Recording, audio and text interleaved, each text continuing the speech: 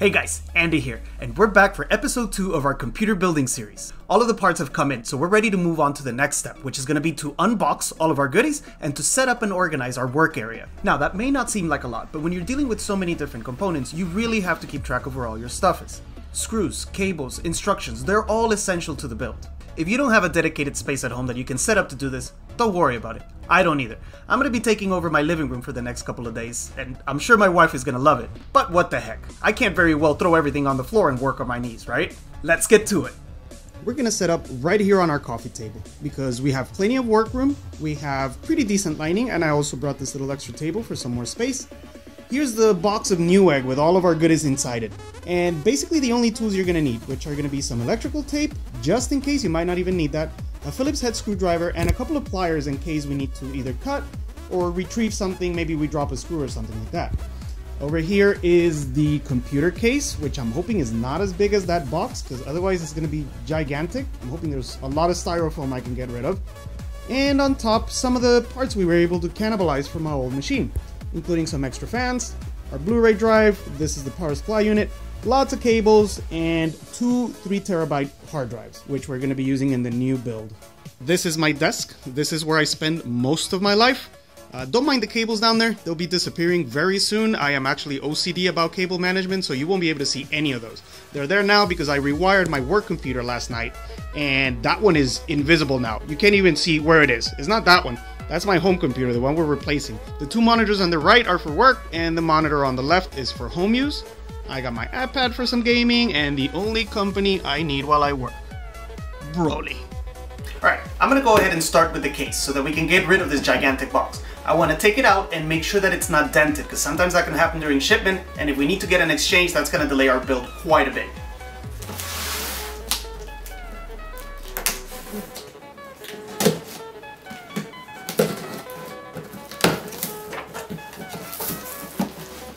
I find it that it's easier to flip these guys and then slide the box up. You're gonna try to pull that thing out, you're gonna get a hernia. And then just carefully remove the styrofoam, making sure you don't bang it up. Some of these things are pretty delicate as far as the material they're made out of. If they were any better, they'd be a lot more expensive too. So, all right, now I want to set it on its legs so that we don't scratch the sides. And looks good. I like the size. I like the simplicity. I like the. Oh, this is gonna look beautiful. Once all our components are in there and shining, this thing is gonna look beautiful. I don't see any scratches. It comes with a protective film on top. Oh, there's a tiny scratch here at the bottom. I think we can live with it. I'm not that OCD. Well, almost, but not quite. Okay, once we make sure that the case is okay, we can move on to the really interesting components. This is where all the juicy stuff is. So let's go ahead and get it out of the box first, and then we'll open each one and see what we got. Anytime you see a Newegg box, you just immediate happiness. Here's our processor, tiny thing. This is $400 in this little tiny box, something like that. SSD drive for our OS. We have two small ones. This is the RAM that we're going to be using, 32 gigs total. Stack these here on top of each other. And then the really big stuff. Oh, what should we start with? I don't know. Okay, let's start with this one. Oh, this is our water cooling unit. And like I said in the first video, I'm so excited to open this bad boy up.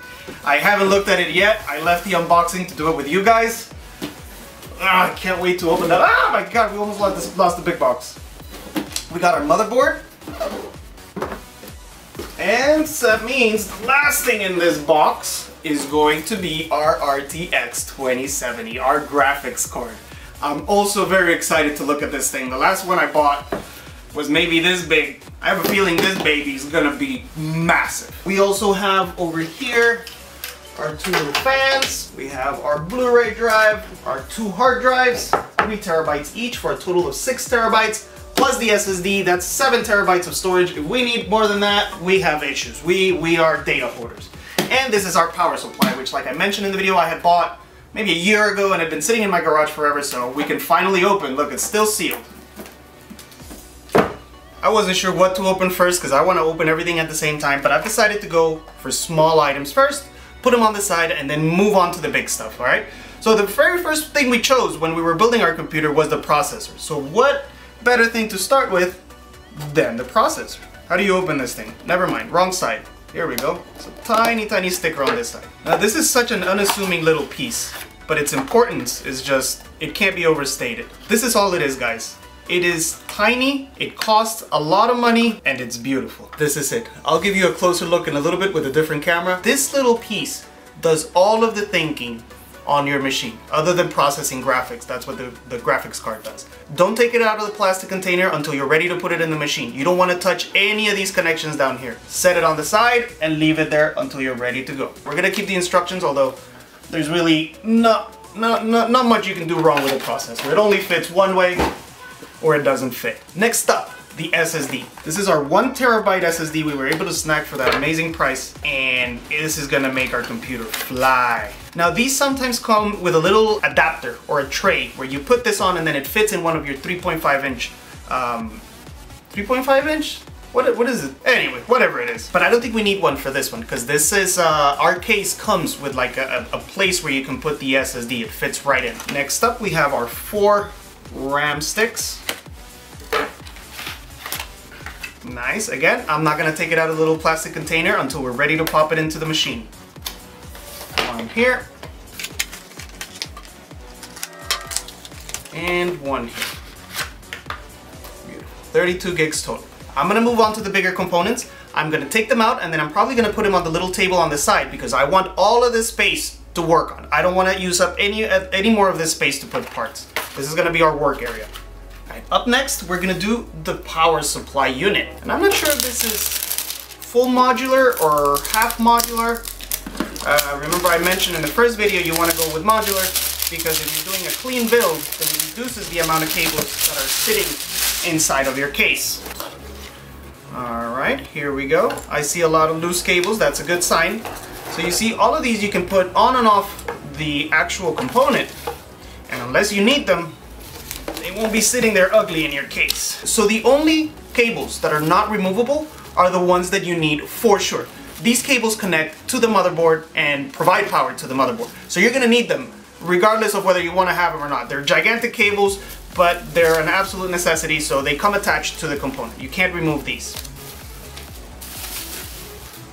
Okay, and we're gonna set it right back down there on the bubble wrap so that we don't scratch it. The rest of the cables connect to these guys. And if you don't need them, then you don't have to connect them. Whenever you need one, you just pop it in. You just pop it in.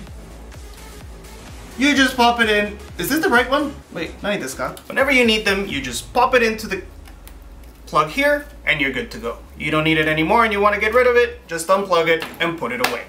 That's it for the PSU. I'm gonna put it on the side so we can keep this space open. Let's get to the cooling next, and you guys know I'm excited about this one, so let's get it on. Okay, this one doesn't come taped, so I can just open this top. And... Alright, anticlimactic styrofoam. And there's a lot more in here than I thought there would be. Oh my god, this thing comes... Okay, so we're gonna have to assemble this. Let's see what we got. This is the piece, yeah, this is the piece that connects to the processor, and it comes attached to the radiator. These are already pre-filled. You don't have to fill any liquid in here. You can, if for whatever reason something happens and you need to. There's a cap here that you can remove and put liquid in. But these come pre-filled, so there's nothing I need to do as far as liquid. All we need to do is attach it, install it, and it should be ready to run. Now, I'm gonna treat that very carefully because I don't want any of these hoses to break. Then we have the 2 fans that mount on the radiator. These are power cables, fan hub. This is the controller, I think. No, this is, I have no idea what this is. We'll figure it out. This is the extra light strip that came with the unit, and this is all mounting hardware, I am going to assume. Yeah, this looks like what you use to mount it to the board or the processor. All right, that's a lot of stuff, and this is the first time I'm gonna be installing one of these guys, so it's gonna take a while, but we'll figure it out, and then if you have to do it, at least you'll have some reference. And if I mess it up, then I mess it up, and hopefully you don't. Put everything back in there. Instructions, we are definitely gonna need these. And I'm just gonna sit this unit back here on top. All right, there we go. let's move on to the next one. Up next is the motherboard. Let's go ahead and get this bad boy out. And you notice this mystic light thing?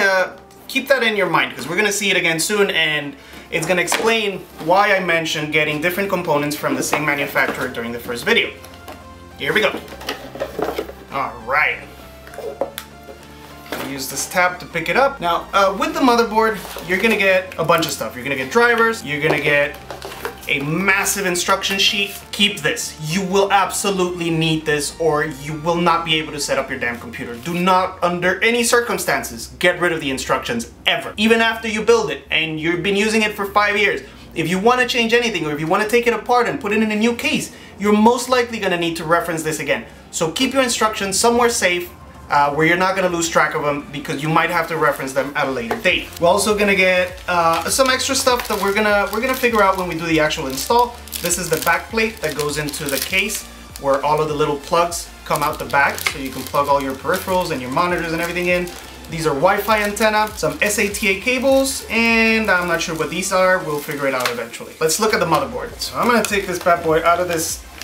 Ooh, it's heavy. It's always a good sign when a motherboard is heavy. It comes with a little badge. We might put that on the case. I kind of like the dragon on it. It's got a red dragon on it. Okay, now when you take this guy out, set it back down right on this black bag that it comes with. This is an anti-static bag, and you don't really want to set this guy down somewhere, anywhere near metal. All right, here we go.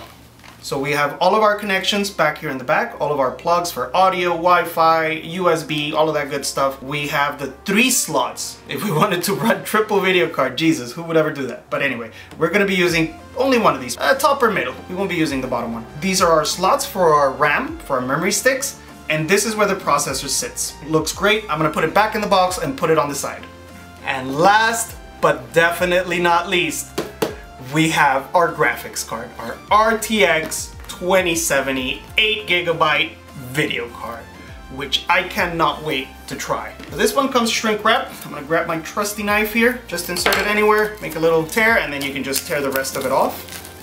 This isn't an elegant unboxing video. Ain't nobody got time for that. I'm excited to put my new machine on, man. Those people that do the beautiful videos, they're not actually gonna use those machines. They just do it for the views. I do it for the pleasure. So set that on the side and crack it open. Oh, I'm feeling this thing is gonna be massive. It weighs a good, shoot, I don't know, over 5 pounds, 5 or 6 pounds, something like that.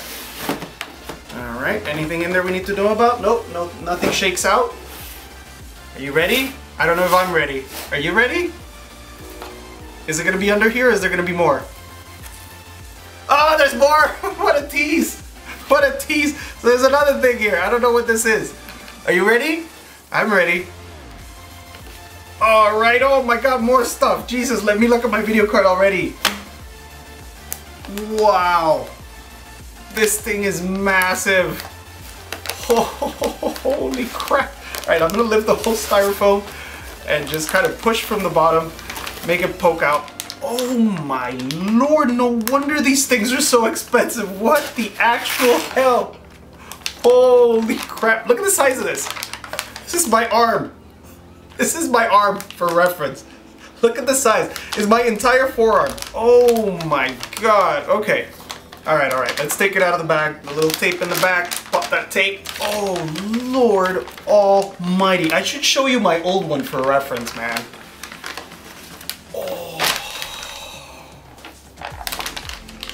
Look at this baby.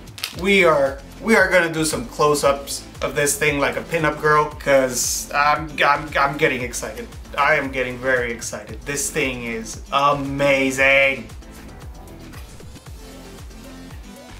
Oh, super clean back on it.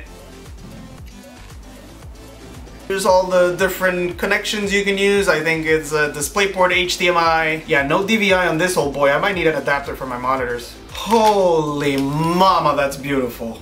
I forgot to mention, the video card also comes with drivers, which you're gonna need, although they're usually outdated by the time you install them. You usually just install them and then you immediately have to go on the web and update them. And remember the Mystic light that I mentioned before. This is why I chose to go with 2 components from the same manufacturer. Having these 2 BMSI is going to allow me to configure all the lighting inside of the case to make it all match. So if we want like a wave pattern, or if we want a pulsating pattern or something like that, the graphics card and the motherboard are gonna match, and I think that's gonna look really, really cool. With that, we've reached the end of the unboxing video. I am gonna go have some alone time with this beautiful baby, and I'll see you guys next time for the assembly. Have a good day, everyone. Bye!